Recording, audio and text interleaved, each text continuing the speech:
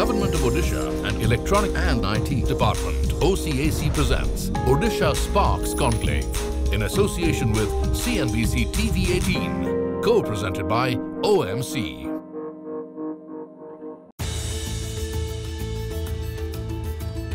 Odisha, known for its rich heritage and diverse attractions, has achieved transformational growth in its economic development.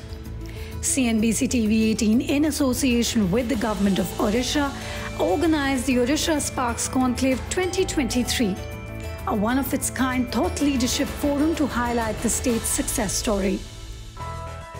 The first edition of the forum brought together key government officials, senior business leaders, and industry experts from the sectors of agriculture, IT, tourism, investment, startups to discuss and deliberate upon the path-breaking reforms to set new benchmarks for Odisha's development. The forum started off with a keynote address by Minister of Electronics and Information Technology, Sports and Youth Services, Tushar Kanti Behera, who set the context for the evening. The last 2.5 decades have witnessed the rise of Odisha as a shining example of what can be achieved through strategic planning, effective governance, and a resilient spirit. The achievements are truly impressive, from infrastructural development that has connected remotest villages to the mainstream, to advancements in healthcare, education, sports and technology, skill that have enhanced the quality of life for its citizens. The state's efforts in harnessing its natural resources while preserving its environment, as well as its focus on empowering the women and underprivileged, have earned Odisha a well-deserved reputation for being a trailblazer in holistic development. A special chief guest address by Minister of Industries, MSME and Energy, Pratap Keshri Dev, was followed where he shared his views on the approach of the transformational development for Odisha. We came to power in 2000 after the super cyclone. We inherited empty coffers. We didn't have money to pay to our bureaucracy. We are in heavy debt. Agriculture production was at its lowest. Starvation deaths were reported in the media. Honorable Chief Minister and his team started setting the house into order. Pehle पेट, बाद में कपड़ा, बाद में पढ़ाई.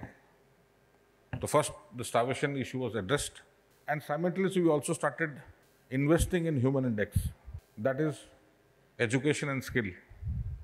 And we started also pumping in money into infrastructure. So now all this put together, cutting a long story short, it took us about a decade and a half.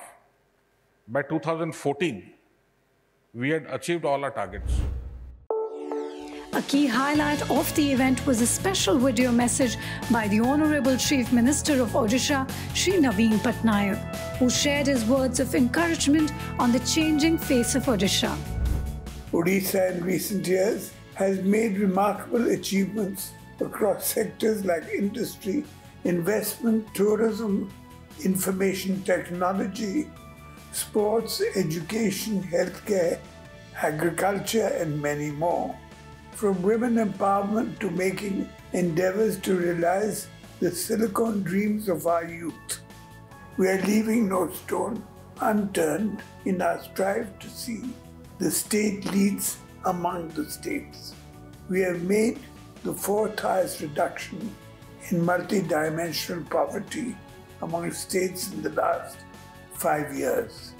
I'm glad that this conclave also brings in conversation around rural development in Odisha.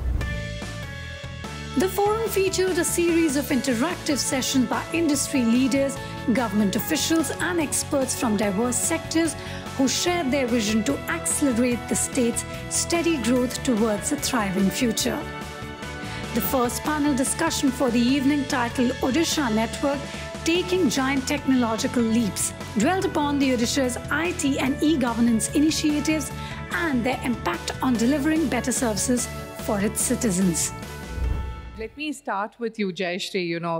How is Odisha fast emerging as a technology resource hub? What factors are working in its favor? So whatever applications, technological aspects being designed in the state today, definitely you can see the entrepreneurial system here. They are developing with the stakeholders, with our OCAC and everything. And they are really making things possible that we are seeing that we are very well poised to do the work from here. And we will be absolutely contributing to the IT system in a very, very big manner. Nilacha, let me come to you now. KPMG has been working with various states. First, tell us, how do you view Odisha in terms of technological advancement, and what are the learnings that the state can take from the other states that you're working with? Let me start by saying infrastructure was talked about. Infrastructure, there is a land parcels which are available for people to plug and play infrastructure to come here and develop it out. Second, in terms of the infrastructure, the Honorable Minister talked about how ease of doing business has happened, how the investors can actually come in and invest there and build up their infrastructure there and invest in India. If you look at it in terms of the policy initiatives, already the Information Technology Policy 2022 has been launched, and this gives a lot of incentives for people to be there. The government has been instrumental in creating path-breaking projects. If you can elaborate some of these projects, some of the use cases in the area of e-governance, healthcare and education. I cannot stop myself from talking about the health scheme, because that's the cynosure of all eyes currently.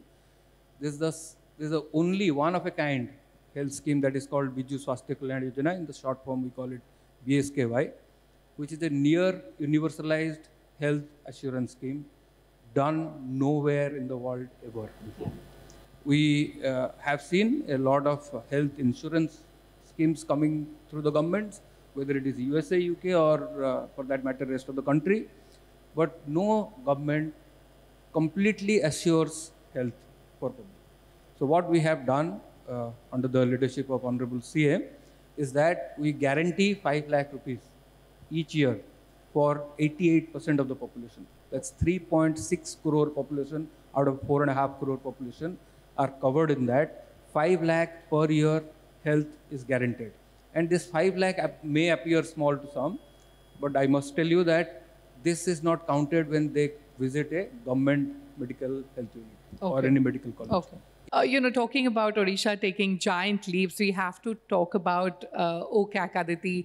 How has this system, Aditi, been instrumental in streamlining the budgeting, the accounting and financial reporting processes of the government? If you ask me if we need to spend somewhere as a government, I think we need to spend in convergence. See, we don't make policies every day. We implement policies. We either delete policies or we implement policies. So how better can we use our new generative AI in working on our existing schemes and policies, and of course, implementing and being a brownfield state coming forwards. The next panel theme, Unbound Odisha, the tourism resurrection, threw light on the success of the tourism sector in Odisha and how to make the sector meet global standards in future. On that note, let me also get you in, Mr. Bhalla. What has your experience been working in Bhubaneswar and in Odisha? And how is that gentry of tourists now looking at Odisha? The ecotourism which has come in, that all the eco resorts which have come in, 480 kilometers of coastline. So much can happen at that place. It's not only Puri, but there are a lot of other areas where it can be developed. I hear that there are a lot of shacks, kind of a tourism, the Goa kind of tourism. Even Bali, if you look at it, they have beautiful beach clubs. So if there is a potential to do that as well, that's what the younger generation is looking at it. Mr. Modi, let me get you in on the rural tourism bit as well. What can you tell us about rural tourism and how is it developing in Odisha? I have personal experience and undergone this by building a project in a rural area. At Chilka Lake, in the year 1995, when I was there with my family for a picnic, I found the place so beautiful. I thought I should do something here. When I purchased this 9 acres, I had to take 200 families to the sub-registrar's office to register this land. And when I started, these were the same people who objected, "Arey bhai, why you want to do something in our village?" Later on, same people become daily laborers constructing the resort. They earned a living. Mr. Rath, may I start with you? What do you think has helped push the industry after COVID? Because there has been a reasonable amount of development that we see. So post-COVID, there was a change in the scenario as well as the tastes of people. As the youth travelers, they wanted to go to places where they wanted solitude and they wanted to go on long drives. So as you know, Odisha has one of the best road networks in the country. Our law and order situation is really good. We have very low crime rate, and this was one of the factors which boosted the Odisha by Road campaign, and we curated 6 to 7 such road campaigns, and this actually helped us to have new products, and people started visiting these less explored destinations and more of exotic locations. Mr. Mahapatra, I wanted to speak to you about the hotels and particularly also your experience about you have interacted with a lot of people who are coming to your hotels. They are coming for work, they are coming for leisure. What has changed in the last few years? 30 years back when we used to be in the front office, we used to talk to the people. Either they come for the spiritual tourism or they come for some corporate works, or to going to the Kandhamal, Koraput for the tribal tourism. Now, when you're meeting people, you can understand there's a spiritual tourism, there's sports tourism, there's a niche tourism. There's so many, people are now started floating it, and they have started scouting what kind of these things are possible. Mr. Zarangi, in the last 4-5 years, how has the storytelling changed, and what are the new aspects that are being highlighted by the tour operators? I can tell you in the last 4-5 years, which we always talked about, connectivity. Now, Bhubaneswar is so well connected to, Dubai, then Bangkok, then Singapore. Sure, I have to appreciate. And Odisha is emerging as a destination. I think in the marketing front, you talk about the ecotourism, like the Forest Department, Government of Odisha is doing a commendable job. After the insightful discussions, it was time for a quick fireside chat that focused on how the Government of Odisha is all set to bring inclusive growth through industrialization and connectivity.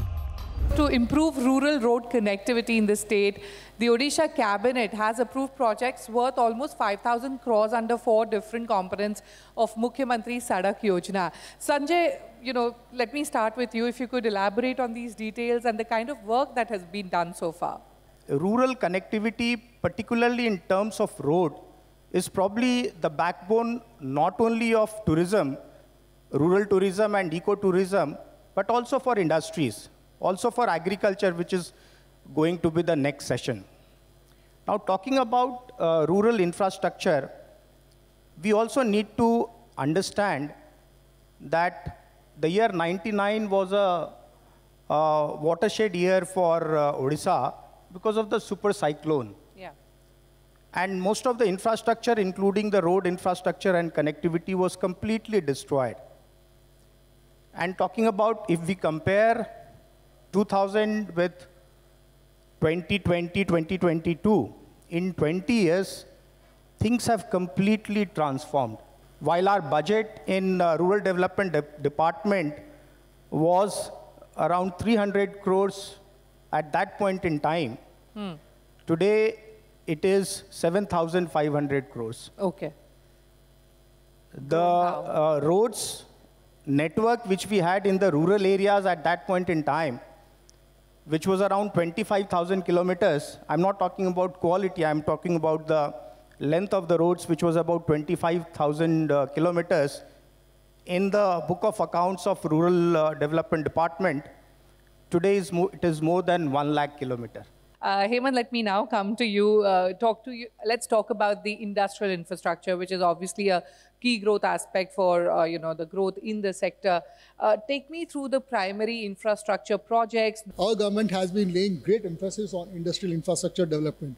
Just to give you some numbers, today we have a land, because industrial infrastructure starts with land. We have a land bank of more than 125,000 acres in every district of the state. Every district of the state now has a good MSME park where small plot sizes, 1 acre, 5 acres, 10 acres could be given with minimum facilities of water, power and connectivity and waste disposal to industries. Now, to develop this infrastructure in a more planned and meaningful manner, what we have done, we have considered the state in terms of 3 corridors. So on the east coast, we have a corridor starts from Baleshwar and goes up to Rayagada and up to Malkangiri. This is called East Coast Economic Corridor. This is port-led development. Then you look at Western Odisha. Along the Biju Expressway, we have set up 9 industrial heavy nodes. Each node will have today more than 500 acres of land, well-developed industrial land, good industrial plots for food processing industries, labor-intensive industries, metal downstream industries. So each park will have a theme. A power-packed panel titled Odisha's Agri-Space Green Shoots of Prosperity highlighted how the state's agri-space is evolving, its various initiatives and the need to understand the opportunities for its growth and investment. Mr. Padi, if I may start with you, let's start by actually looking at some of the recent initiatives and looking at what the achievements have been. Post-COVID also, there has been a lot of work that has been done. So if you could highlight some of those things for us. If I may quote the figures, from the level of now the food grains production of our state is as high as 13.07 million tons.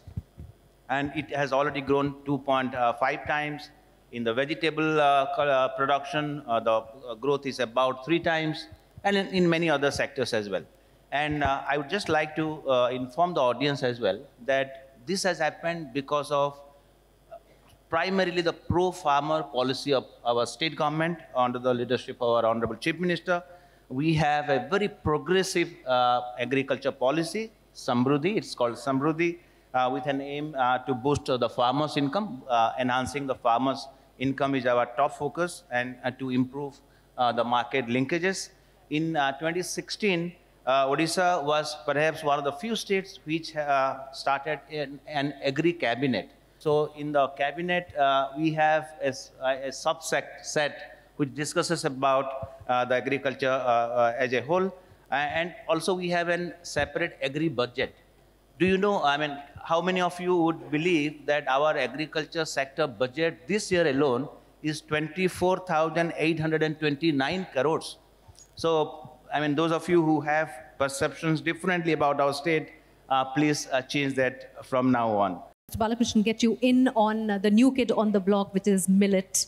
And what is happening with the millet program? Because I know Mission Millet was something that was started under your tenure and under your guidance. What is 2023 is right now internationally celebrated as what?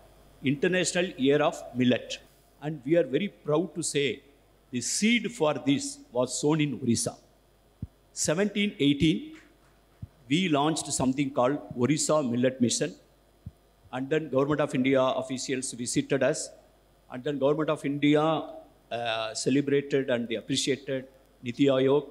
And then 2018, I think if I rightly remember, the National Year of Millet was celebrated in India. And 2023 is the International Year of Millet.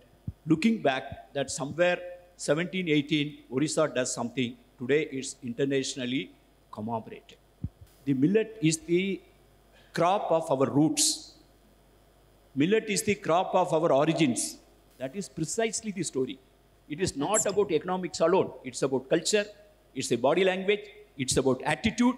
It's about how a state would like to articulate. Let me get you in, Mr. Dash, and shift our focus to fisheries and also some of the work that MPEDA has been doing. Could you highlight some of the initiatives that have helped overcome challenges of recent times? Despite the fact that in the last 17 years, from 500 crores of exports, we are almost 5,000 crores of exports.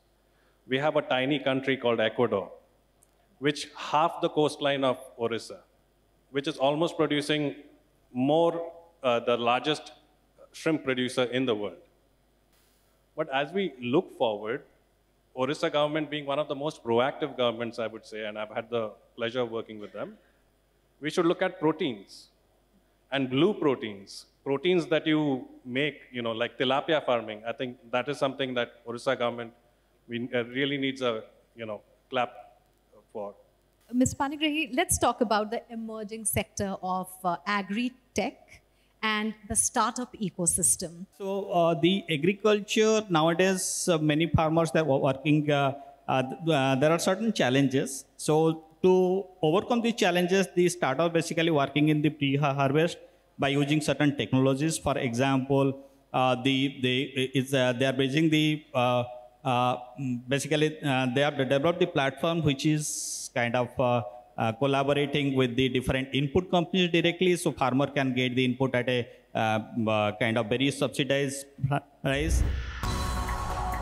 Another key panel, Invest Odisha, the gateway to Eastern India, emphasized on the various aspects to further develop an industrial strategy to help Odisha continue as a formidable destination for investments.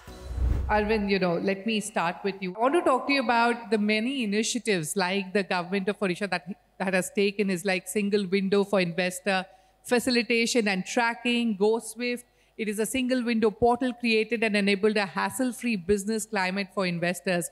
If you can elaborate on that, Arvind, how's that working? We actually take care of the distribution sector and we basically create infrastructure to enable industry to grow. So all the government policies are made by them and we make sure that we provide power to them as per requirement. There are certain definitions from the regulator. And we improve our IT systems to ensure that people are able to apply and not have too much of human intervention in giving them the power supply. So that's how we support the clearance systems of the government.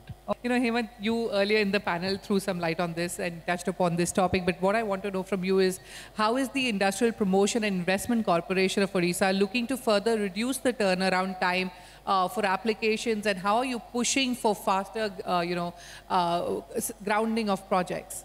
The work of IPICOL, which is our investment promotion agency and also facilitation agency, starts right from information gathering and across the life cycle of the project from concept to commissioning.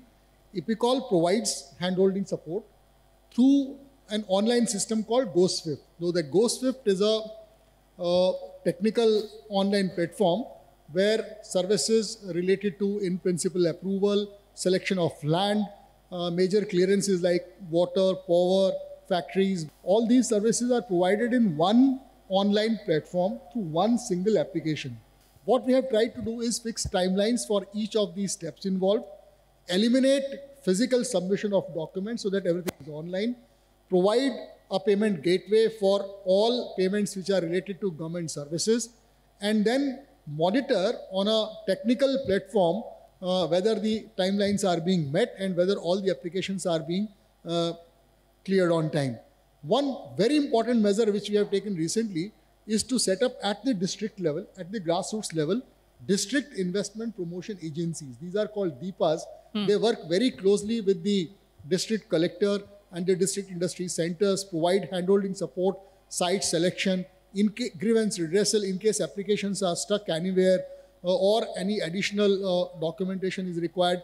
These DIPAs provide support at the grassroots level, at the field level, and we have observed that they are working very well. And because of this online platform and the handholding support which is provided both by IPICOL and by DIPA, the turnaround time is improving. It is coming down. So let me bring in Ranan here. Tell me, what initiatives have you kind of been able to bring in, and what initiatives have been taken to broaden the industrial development in the state? I think the resource seeking is very, very natural for Odisha because it is a resource-rich state. But what has happened is that the efficiency has been brought in governance, in the way ease of doing business is there at the state, And of course, market is something which is going to come up because Odisha's per capita income is going to more than double over the next 5 to 6 years. And when that level of per capita income reaches, the kind of demand that gets generated will also create a local market. After the thought-provoking discussion, Odisha Sparks Conclave 2023 culminated with a series of special addresses sharing the remarkable insights on the efforts undertaken by the Government of Odisha to transform the healthcare space. So to provide healthcare in government health system, government is taking many steps. Recently also, you must have heard, 5,000 posts of doctors have been created. In the last year, around 4,000 doctors have been recruited. That means government is taking many steps to strengthen the common health system to provide universal health care. Initially, when there was a plan of BSQI, the rates and everything, everybody was a little bit hesitant how it will be. But finally, all the team members, Apollo, AmeriCare and other hospitals, and the team from the Government of Odisha, we sit together and the rates are finalized. And I can say the rates which is offered by BSQI is the best rate. And it is a bright example for other states to follow this one.